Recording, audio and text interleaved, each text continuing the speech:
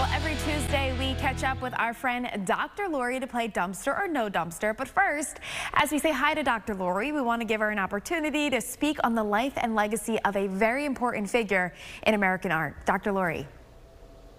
Faith Ringgold, a champion of American art, passed away at 93. She's a New Jersey artist, and she not only supported other artists, women artists, and also African-American artists and other artists of color. She also supported young art historians who wanted to do scholarship in those particular areas of American art. We lost a champion. Some of her works are on my table today, and I hope you'll have an opportunity to either go online or go to a major museum and see some of her work. We'll miss her.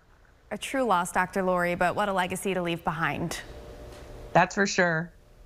Okay, as we move into Dumpster or No Dumpster, Dr. Lori, let's explain the rules. So in case you don't know how it works, you send us a photo each week of an item in your home you think might be worth some money. And then, of course, we're going to talk about it. And we're going to find out if you're right. If the item is worth $50 or more, we keep it. If it is not worth $50, we throw it into the dumpster. So let's get right to our first item this morning. It's a pin. Yeah, it's a bone pin, actually. It's carved of bone. In the early 1900s, a lot of these pins were carved of bone, utilizing natural materials in order to make jewelry. This piece dates from about 1925 in the form of a swan. This is pretty, Dr. Lori. I'm going to say no dumpster.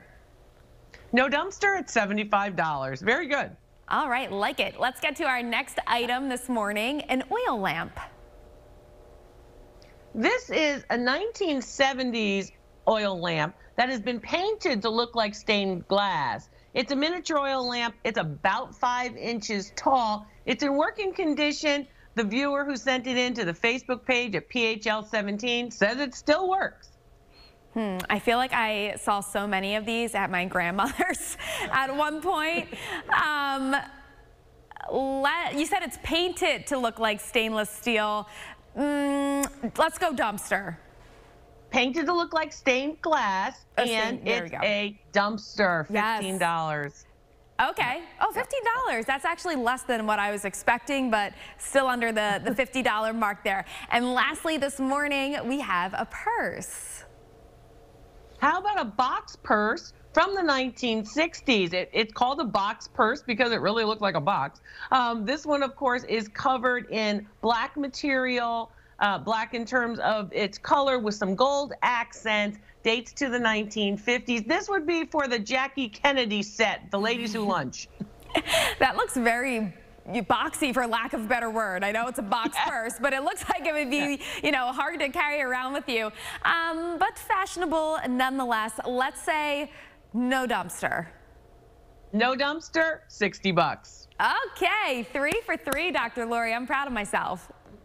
You should be proud of yourself. And if you want to send in a picture so I can appraise one of your treasures around the house, it's PHL17's Facebook page. We'd love to have you participate in Dumpster or No Dumpster. And Dr. Lori, if people want more information about you, where can they find that? Oh, drloriv.com. All right, always love playing with you every week, and we will see you again next Tuesday. Thanks so much.